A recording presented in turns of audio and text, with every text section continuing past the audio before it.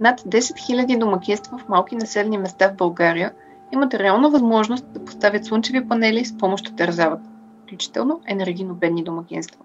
Програмата с европейски средства от плана за възстановяване е част от мерките, които трябва да ни помогнат да изградим по-човечна и зелена икономика след COVID-кризата. Заделената сума е между 20 и 33 милиона лева. От нея могат да се възползват собственици на домове, които не са включени към топлофикация или газопреносна мрежа. Все пак са възможни някои подобрения в програмата.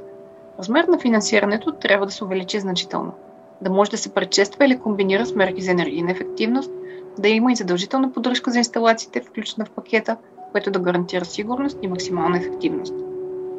И накрая си пожелаваме скоро в законодателството да се въведат понятията енергийна общност и потребител-производител, което ще гарантира на българските граждани правото им лесно да купуват и продават електричество.